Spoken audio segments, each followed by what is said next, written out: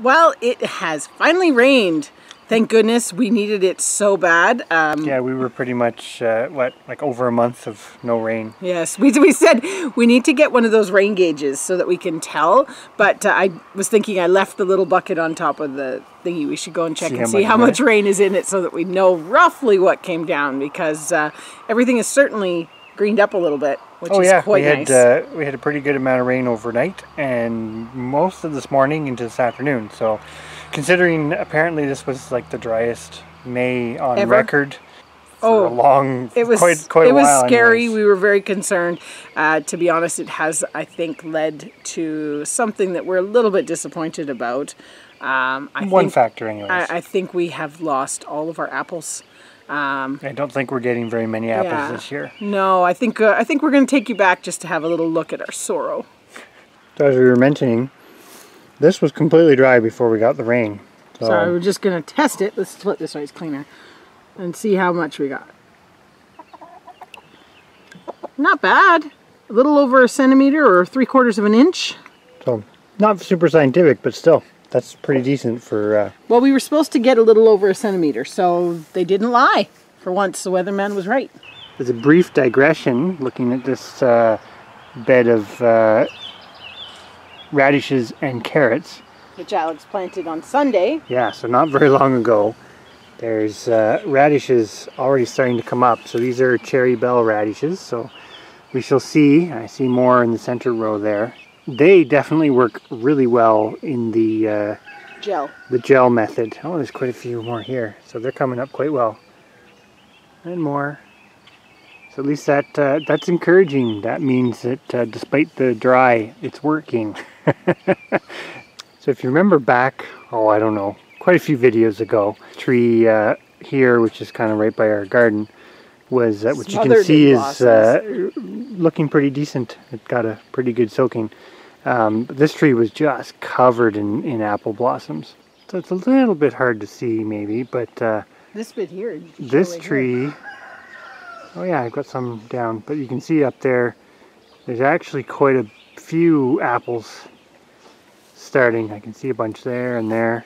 And we almost cut this tree down because last year it looked like death done over. So this big tree, which you can see is a good size apple tree, like we say, was pretty much half dead last year. Actually, a third of it actually broke off, but it's looking pretty vigorous this year. But the interesting thing with this one is it's located closer to the house, and we almost have like a different zone. Yeah, it's almost like two different microclimates. We're gonna go take a look at the back in the main chunk of apples, and from what we looked at the other day, it's not looking promising. As we come through to the pastures, you can see this pasture here, pasture 1, is looking quite lush, and I guarantee the rain we got today is going to make it grow even faster. It's almost ahead of the sheep, to be honest. And you can see the apple trees are all looking quite good. They're in excellent shape. But we'll go a little closer to a couple here and show you what we think's going to be the case for the apple outlook for the fall. This is the first one that we're kind of looking at, and you can see, really zoomed in, so right above my blurry finger, there are actually a few apples on this one. It's a little hard to see them all, but not nearly what was on them last year, but no, but there is some places on them. There is some apples, so we should get at least a few. To be honest, most of those are kind of in the mid section. I don't see a whole lot more, but there's some hiding. So we'll see. This was one of the trees that was absolutely loaded. And although we might not be getting a lot of apples this year, we do have a pretty good crop of sheep. All of our lambs are kind of all in behind the bigger ones here, but they are all doing amazing. We were commenting just having the 2 pastures, and we haven't even got them into pasture 1 yet, how much bigger they are this year, even though they're still quite young, and just kind of how good of shape everybody's in is pretty amazing. So it's nice to have at least some things up and working.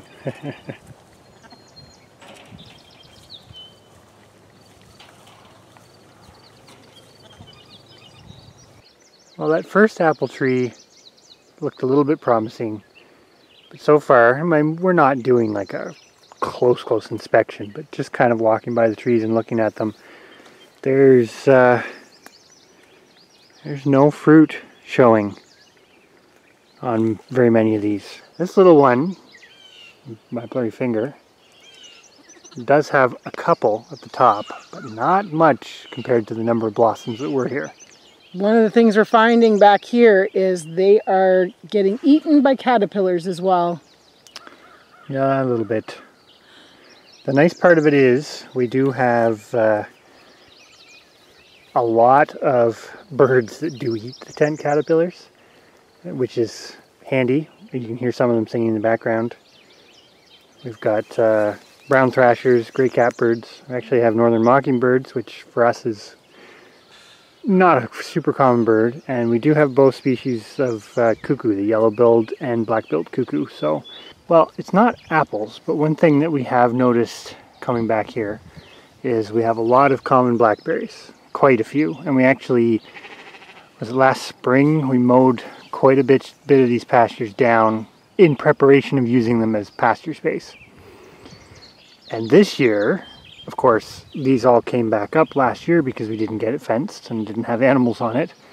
And like this one here, hypothetically, has got a lot of fruit potential. A lot of fruit potential on it. But when you look over here, there's like half an acre of blackberry bush. We have a lot of them. And we will admit, long term, we probably won't let all of this persist. We're really toying with the idea of how to break up the pastures and keep some of the blackberries, because if we fence this for sheep, they will eat them. And you won't get the second year canes, because you won't get the first ones come up. Regardless, this year we have a plethora of blackberry bushes. So as we've been kind of poking around the apples, the apple harvest may not be super fantastic, but the blackberry harvest should be amazing. A couple things to think about here is the first, apple trees don't necessarily produce heavy crops every year. So I'm sure in the plethora of apple trees that we have on the property, we'll still be able to find some apples, but I don't think it's going to shape up for a particularly heavy harvest like we had last year. A couple reasons why the apples may not be as productive this year as in years past. Well, one, obviously, they do go in cycles. They don't produce 1 million apples every year. And that's something to just consider with apples and any other fruit as well. They don't all produce heavy crops all in 1 year. It was quite warm this spring. And the apples actually were, we would have said behind. They didn't respond by bursting out into blossoms. They pretty much blossomed at the regular time, which is interesting to note. And basically what happened is we had a cold snap, relatively speaking. Then the apples blossomed out. So they didn't get frosted, but there really wasn't any pollinators. Like, you came back here and there wasn't a lot of bees. There wasn't many of the bumblebees that we normally have. They're out now, a little bit late for the apples. Even the birds that usually take advantage of it, like the Baltimore Orioles, and we get another one called Tennessee Warbler. Doesn't breed here, but when they come through, they're often in the apple trees like crazy, drinking the nectar from the flowers. So stuff just wasn't super well timed. Now, of course, these apples aren't native to our area. They're pretty naturalized, I would say, but it still just goes to show you little changes in your local climate can have some pretty big ripple effects on crops. Well, we haven't made it too far through it all. But pretty much every tree you see here, with a few exceptions, there are a couple of cherries, but not many. You can see the pasture fence. Every single one of these trees is an apple tree. And prognosis is not looking fantastic for apples this year. Of the 386 apple trees that are on the property, we haven't gone and checked every one. We haven't gone to the back. But of the, say, 30-40% of the ones that we've actually walked up to here and looked at, of that, I would say probably 90% of them have next to nothing on them. Or nothing visible. Yeah. I mean, it doesn't mean that there's not some hidden in there somewhere. And you know, those couple that are hidden there will grow really nice because they're not going to have competition. But it's definitely a case that this year the apples are not there. So good thing we're going to have a good berry year. So here's another tree that has a couple. And one thing about apples, and a lot of fruit actually, is they can abort. So because apples can abort, some of these trees shortly after flowering may have actually had more apples on them, but they've since aborted the bulk of anything that may have developed from the looks of it. So I think it's kind of a trifecta this year. We had some sort of semi-weird weather, which sort of set a bunch of things slightly off from one another, which is not that uncommon anymore. There's lots of other examples where that happens. You know, even a week can make a big difference when you're talking about your blooms and your bloom set and all that sort of stuff. We did have that bit of a drought, which is completely not normal for May. So we kind of went into May or late April in pretty decent shape, and then basically had a month-long no rain in the spring. So aborting does seem like another logical outcome. And then obviously the pollinator thing, which kind of goes back to the timing. There wasn't pollinators. No, we didn't do a comprehensive catalog of everything that came to the trees, but normally it's just loaded, and it wasn't. And a lot of that just seems to be timing too, because like we say, even looking at the larger pollinators like the bumblebees, they weren't there, but they are now out. So anything that's flowering now tends to attract their attention. Anyways, some things to consider, that nature can throw some interesting curveballs at you. Sometimes that you don't even really think about until you start looking at the finer details of how, what would you call that, how fine-tuned some of this stuff can be.